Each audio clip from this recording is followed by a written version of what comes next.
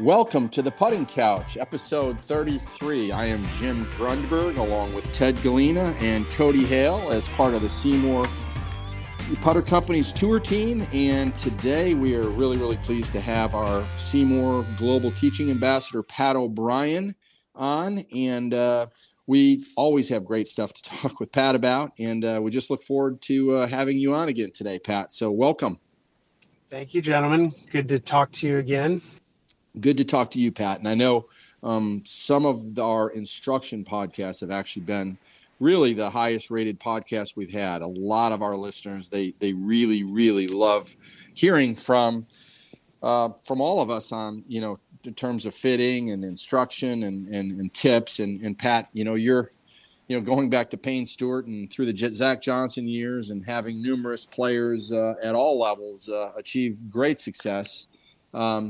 You're really a guy that when you talk, we listen. So we've had some great focuses on certain things. And today I know the three of us had discussed with you, it might be kind of cool to just sort of have some tips today. A couple of the tips that we threw out were, number one, all of us get out there on the golf course, and some days we're really hot with the putter. And, some days it just maybe a first couple holes or whatever, we have a really bad hole, or all of a sudden we ram one way past the hole, or we leave the first couple short. And I think our tendency is to start thinking, wow, right now I've got to make an on-course correction.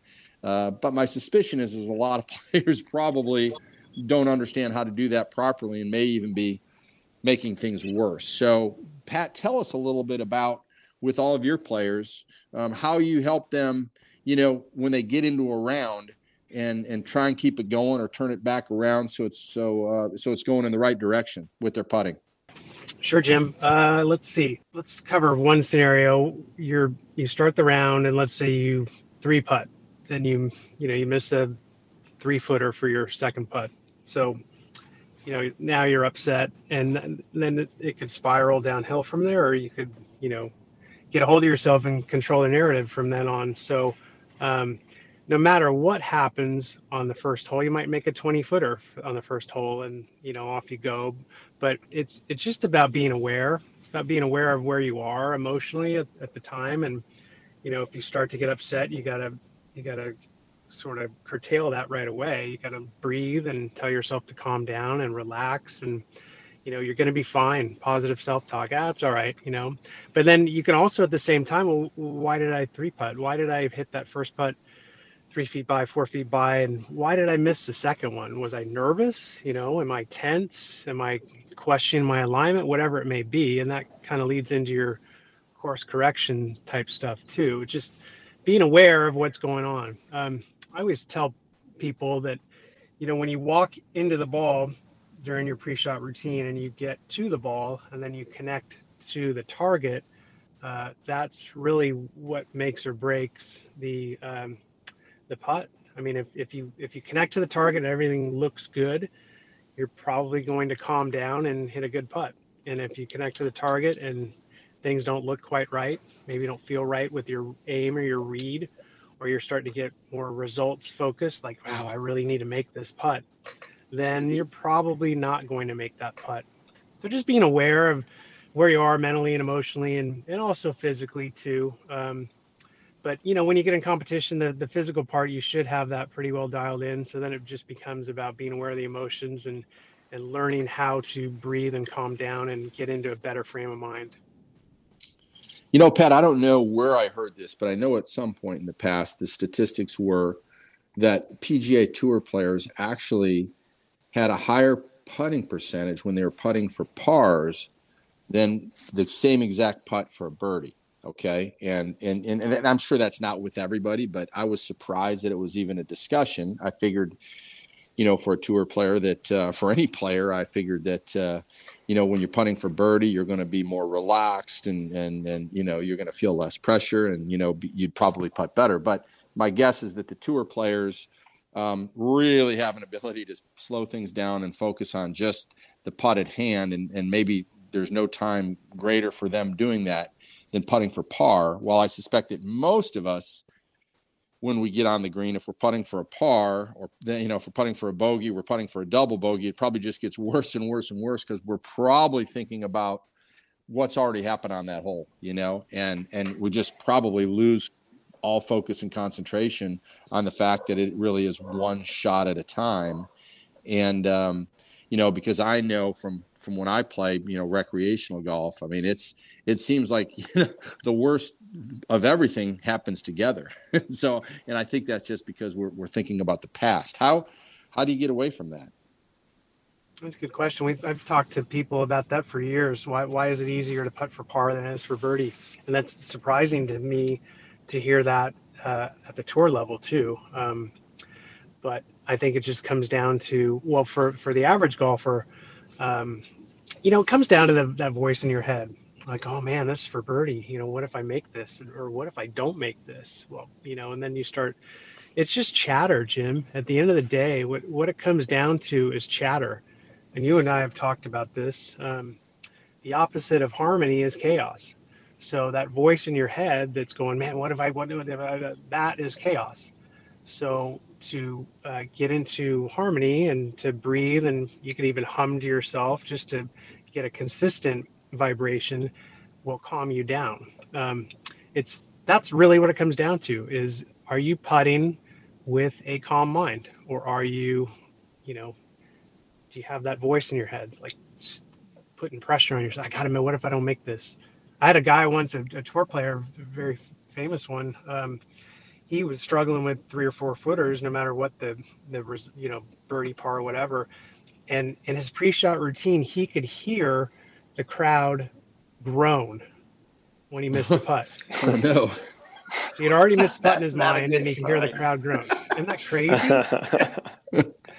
So it happens at that level too. So that's my big thing, is just get yourself in a good frame of mind. And if you find that exceedingly difficult, then there's probably a physical component to that as well. And we all know that, you know, it's got to be something in your setup, your ball position, your aim, whatever it may be, your posture. So you could fix those things, but find a way to calm down. We have good putting, to me, is like a silent movie. You can feel things, you can see things, but you really don't want to talk a whole lot unless it's super positive. PLB, when you're out there on tour with your guys and you guys are, you know, Monday, Tuesday, Wednesday walking a practice round, what do you guys discuss? I mean, how much do you go into detail with them while they're on the green putting? Do you help them read the breaks? Or you just go with what they're feeling at the time and you're waiting for them to ask the question? Or do you see something that you think you could help them with? It's a minor thing and you go with it. What do you guys do when you're walking those 9 holes or 18 holes during the week before, or during the day before the tournament on Thursday? Yeah, that's a good question, Ted. You know, these guys are professionals. I don't have to hold their hands. Most of that time is they're learning the greens, the speed, the breaks, where the pins are going to be, charting everything out, and you know, where to miss, where to not miss, things like that. And then, you know, if they did call me out there to help them with their putting, then at the end of their prep time, you know, we'll go putt a 4-footer, full routine, this and that. I'm going to make sure everything looks good in their setup, and you know, they look comfortable, and then we go from there. So it's the encore stuff is different. That's just more, you know, bonding with the guys, camaraderie, talking about different things, letting them do their work. And then the putting green's really where we will get into specific stuff that they need to work on. Pat, talking about maybe some like tips for, you know, some on-course self-correction. You know, sometimes it's tough to make, you know, technical changes when we're already on the golf course and we're trying to take, you know, we all maybe have a great warm-up session, then we go to the first hole, and you mentioned, you know, maybe we, you know, 3-putt the first hole, or maybe, you know, maybe we make a good one, so that changes the mindset. But say we're not putting as well as we want, and we can't really make a technical change. You know, what are some of the things that you find that are easy to implement? Is it grip pressure? You mentioned breathing. That's what I had written down as well. You know, a routine, rhythm in the putting stroke, remembering light grip pressure. What is it that players can remember to implement in the round that can really help them get through to the round, take with them until they can get to the practice green after the round? You want to take ownership of your stuff, and what I mean by that is we all have tendencies, and I don't believe that you really ever invent new ones. I think you have the same ones. So my tendency in my putting is to hold the putter actually too light, like not have enough energy in my fingers. So it gets a little wobbly, and so when I take it away, I instinctively tighten, but I tighten the wrong way, so that causes undue tension. So that's one of my things. And then another one of my things is just ball position getting a little bit back sometimes. So I know my things because I've worked on them. I'm aware of them. People that take putting lessons, they should know their things. People that watch the videos that we have out, they should kind of know their things, what to look for. The beauty of putting is that it is all setup related. It is 100% setup related. The stroke is merely a confirmation of, are you in the right setup where your body can move the way it's supposed to? And are you free enough mentally where that putter can swing the way it's weighted? And that's really what it comes down to. And if it's not, then correct it. You should know, and it should be pretty easy. So take a breath, know your tendency, and then you can fix it right away.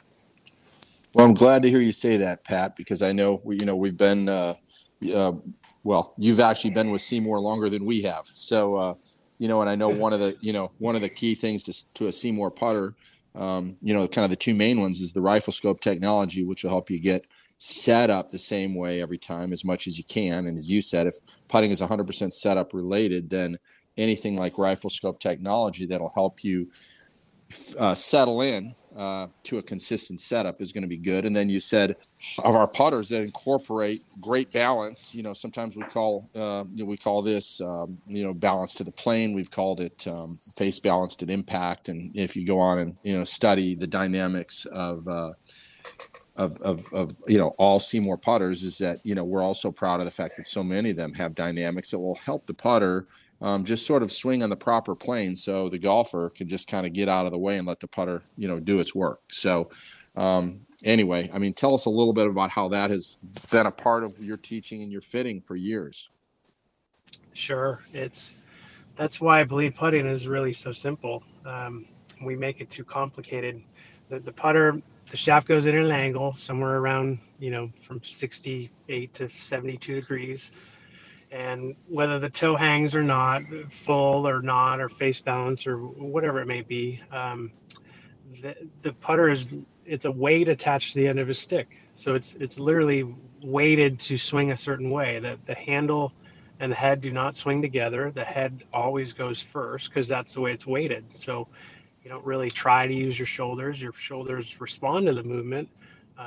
Your job is just to get into a reasonably athletic setup, control the putter the right way in your fingers without a lot of tension coming from anywhere else, and get into the picture and then come back and let it go. And you've heard me say this forever, the best strokes are the ones you don't remember because it's just weighted to go that way. It's going to come back to square if you let it, and it's on you go. It's super simple. Yep, it's most people try and make things too difficult, and including myself and just about every golfer I know. But it's we've certainly helped where we could, and if golfers will just like you said, take the time to understand the dynamics of the putter that they have, and getting that setup the same, it's going to take away a lot of variables that leave us uptight. Cody, what were you going to say?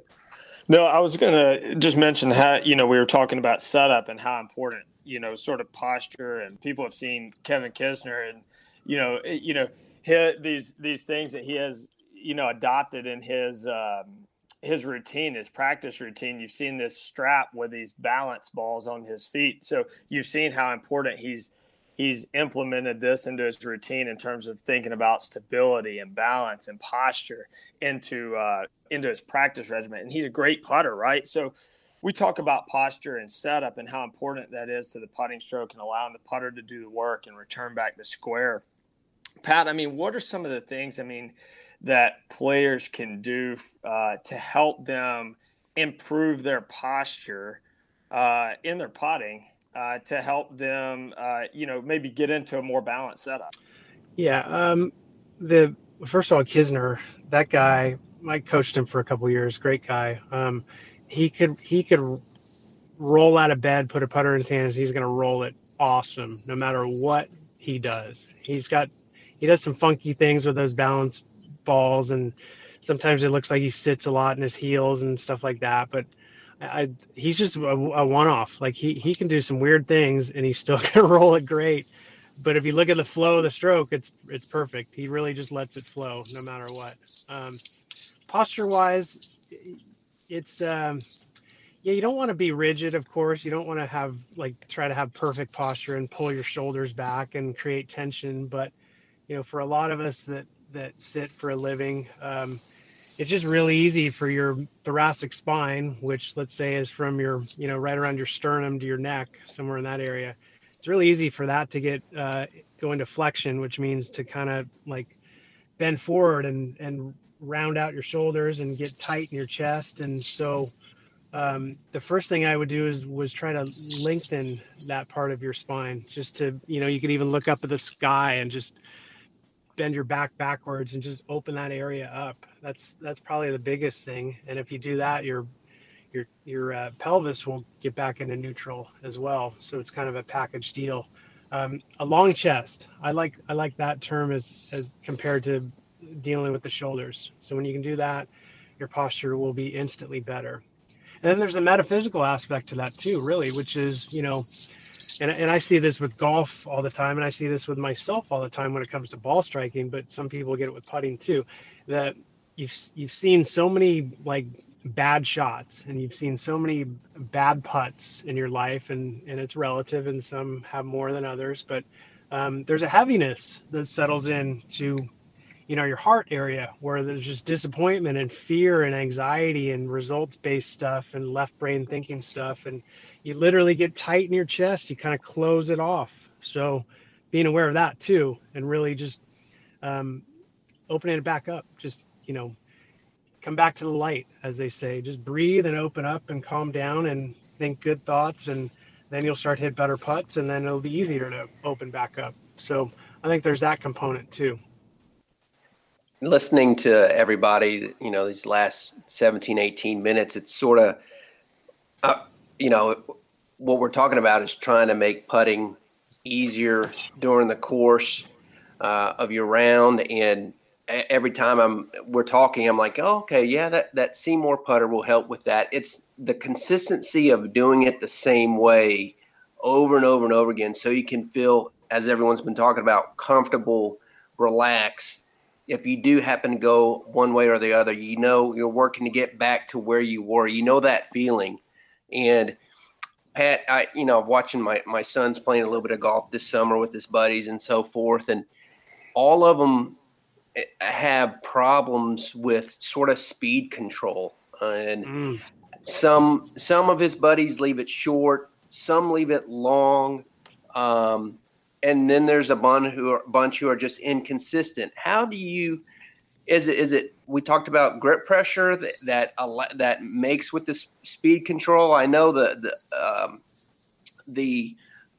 thought process of trying to make a nice smooth stroke. Now again, these guys, let me say, they're between 11 and 13, 14 years old. So trying to get them in the right frame of mind when it comes to putting. They can do everything by themselves. So how do you get that mindset into them in speed control during the round of golf of making it a little bit more consistent with them? What a great question. I'm so glad you asked that. I think there are a couple components to that. I think number one, of course, your mechanics should be good, and you should have as few variables as possible. Really, one variable, which is how far you allow the putter head to swing back, and then gravity is going to take it down and through. So there's no applied force. You're not trying to accelerate it. You're not trying to slow it down. You're just letting it swing. So then you can have consistent contact, and then you can get good feedback. So your speed should get better. But here's the other thing. And I do this a lot with kids, and I'll do it with adults too. Some kids didn't grow up playing a lot of sports, and so maybe their hand-eye coordination isn't there uh, relative to others. And so what I do is I have them roll balls, and I have them roll balls with primarily their left hand. So your left hand is connected to your right brain, and that's your creative brain, and that's where the magic lives. So when you roll a ball with your left hand, you're inputting your right brain, and you are learning how to roll the ball the proper speed. So I have kids and adults do this all the time, and I'll play contests with them. I'll play 6-hole matches with them. Just roll the ball, just let it, like you're bowling, just let it roll out of your hand, and then just watch it roll. So you're learning the picture, you're learning the speed, you're inputting your right brain, and then that combined with mechanics will really help you dial in speed. It's a great thought. I never even thought about that. I'm definitely going to try that with my son and see how it goes. Well, it's funny, Ted. I mean, I've having been on tour a lot, I've noticed a lot of tour players will do that, late in the day, and it kind of just looks like they're goofing around, but they never really goof around. So I'm sure when they're doing it, Pat, they're they're trying to get that feel on sort of the relationship between how much sort of movement they're going to need for how much speed on those greens. Yeah, it just helps your picture. I'll when I get kids come to me, and even some adults that I can tell maybe aren't super coordinated. Well, just to confirm that, I will play catch with them. I'll toss them a ball, see if they can catch it, and I'll throw my hand up and see if they can hit it, without thinking a whole lot about it. And that'll sort of help me evaluate where they are with their hand-eye coordination, and then I'll have them get a rubber ball and bounce it with their left hand and catch it, and just do stuff at home. Play catch with their dad, or and honestly, you want to do it with both hands. Really, you want to. I have my son and I play catch, and he's a lefty naturally, so he's very creative, very artistic. But we'll play catch, and then we'll turn around and play catch with opposite hands, and it's going to work both sides of your brain. It's going to work both sides of your body too. So there's so much you can do off the golf course, away from the golf course, that will help you when you get to the golf course. Pat, sorry, Jim. Yeah, go ahead. Another question I have is with alignment during a round of golf. The first hole, you think you're aimed dead straight and the ball goes to the right. So second hole, I must have putted okay. Let me aim a little bit to the left and the ball goes to the left. And then from the next 3 to 5, 6 holes, you're battling alignment issues. Is there a way to get out of that? Yeah, if you're guessing out there, well, I'm too far right. Well, let me try to open up a little bit, but how much? And then there's that chatter, that discordant voice again, running around your head. So we've talked about this before. The one of the greatest training aids for free that you could have is a hardwood floor with lines in it. If you don't have that, then you can draw a line on the floor. You can use a chalk line. You can use a ruler. You can use whatever you want. But having a straight line on the ground where you can set up to that line, and obviously you can see that your feet are reasonably parallel to that line. If they're slightly open to that line, fine. If they're slightly closed to that line, no good. Then you're blocked off. You can't see anything with your left eye, assuming that you're a right-hand golfer. So if you're going to air a little bit open with your lower body, that's fine. But it's all about the look. So when you stand over that ball and your eyes are slightly inside the line of the putt and you have a line on the ground, look down that line and you'll see that both your eyes are going to triangulate to the same spot out in front of you. And that's the whole key to aim. So if you have a straight line on the ground and you can picture, being close to that, aiming too far to the right, and then you have to look across your body to see the end of the line. So that's not a good look. Conversely, if you're too far left to that line, you have to look away from your body to see the end of that line. That's not a good look. So find out what it's like to have both eyes participate equally to see the end of the line. And that's how you look at your target. So if you can do that, you can tell exactly where you're aiming, and that'll give you peace of mind. Pat, what about a pre-shot routine when it comes to putting. So golfers, obviously when you see the tour, it looks like everybody's got, a routine for every one of their shots, including the way they putt. They step away from the ball, they hit, two sort of practice strokes with the putter, then they step up, and not everybody's got the same routine. Are there certain, routines that you find are, more common among, really good putters? Oh, good question. No, it's pretty personalized. Some people will take practice strokes, behind the ball, looking at the ball, looking at the target with both eyes. Some people will take practice strokes to the side of the ball. Some people take no practice strokes. People walk into the ball differently. They're a myriad of routines, completely subjective. So when you develop your own, obviously you want to make it your own. And the guidelines I would say are really, do you have a feel for the putt? And whether you take a practice stroke or not, can you feel that internally? Can you picture that ball rolling on the line that you want, on the speed that you want? And if you can do that, then it's already calculated in your mind. You can just stay out of the way. So I think that's super important. And I would say if you do take practice strokes, uh, you want to have a purpose for them. Some people will take them just to take them, and it actually is maybe a distraction because they're not really getting into the picture. So Tiger Woods has talked about that for years. He putts to the picture. So he's got a clear picture of what he wants that ball to do, where he wants to go in on the hole, and then he sets up to it. He looks and he lets it go. And that's the best thing that you can do for your routine. Get a good picture, calm down, let it go.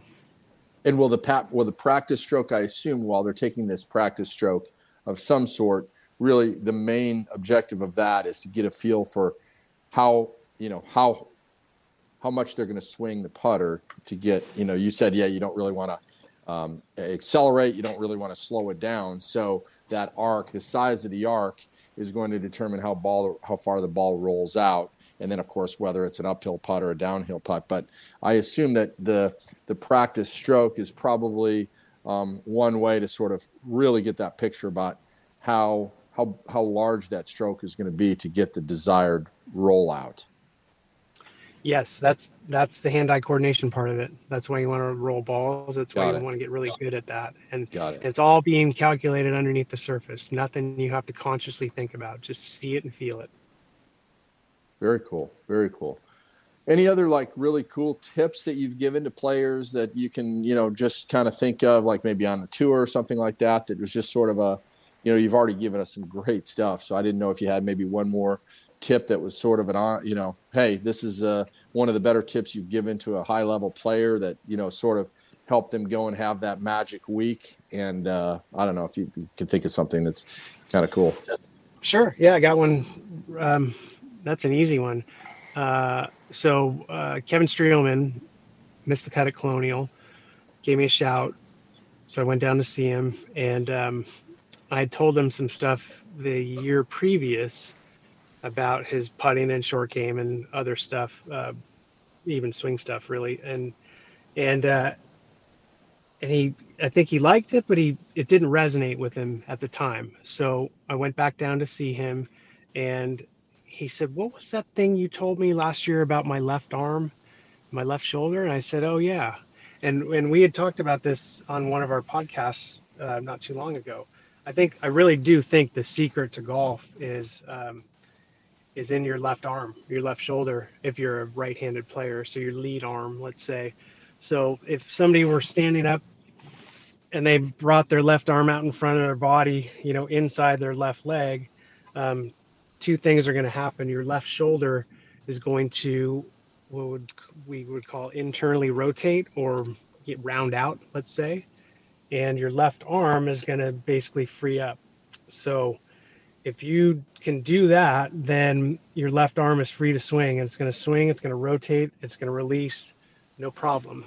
And conversely, if your left shoulder is, let's say, more in its socket, externally rotated, then you're going to notice right away that it's very stiff and rigid, and it's hard to release the putter. You're more likely to hold it off almost. It changes the rotation, or it impedes the rotation, let's say, so then you have to compensate for it. So that is the biggest thing that I could ever tell anybody, and it could go through your bag, is to, when you grip the putter, grip it where your left arm hangs naturally inside of your left leg, and that'll create an establish a natural angle. Your grip is not going to be super strong. You'll notice that your palm, when you do this, is facing more towards your leg, most people. But the uprightness of the putter is going to make your palm rotate just a little bit counterclockwise, so it's more parallel to the target line. With a golf club and a flatter lie angle, your grip can stay stronger, no problem. But with a more upright lie angle, it's naturally going to get a little more parallel. So it doesn't matter, because the upper arm, the bicep, and the shoulder are able to rotate and release very freely, very easily, without any thought. So that's the biggest tip that I could ever give anybody. And that's just critical for allowing the putter to just swing on its natural arc, is what you're saying. Correct. Got yes. It. Yeah. So, and then Streelman went on a tear. He should have won Hartford, could have won Hartford easily, and he's been playing really good golf ever since. So, just sometimes a little tip like that can make all the difference in the world. And I mean, that brings up a great point. I think our listeners, hopefully by episode 33, understand that there's a lot to great putting. It's 40% of the game. And, why don't you go out there and find somebody or contact us, and we can help you find somebody to work with when it comes to putting, because it can really get fun when you start putting some time and some effort into it. All the great players do, but, most of us get out there and, we want to run to the driving range and hit a few long clubs, and then we go straight to the first tee. So you're going to get out of the game what you put into it. And, lately we certainly see a trend now towards golfers realizing that for 40 to 50% of their strokes coming off the putter, that it's not a bad idea to get hooked up with somebody. Pat O'Brien, director of instruction at Lakewood Country Club down in the Dallas, Texas area, is kind of the best of the best. But we would love to help you as a listener to the Putting Couch get hooked up with somebody that can help make the game of golf way more fun, and you can get a lot more out of it, better scores just through great putting, and that's what we're all about. So, Cody, you got anything else to add to that?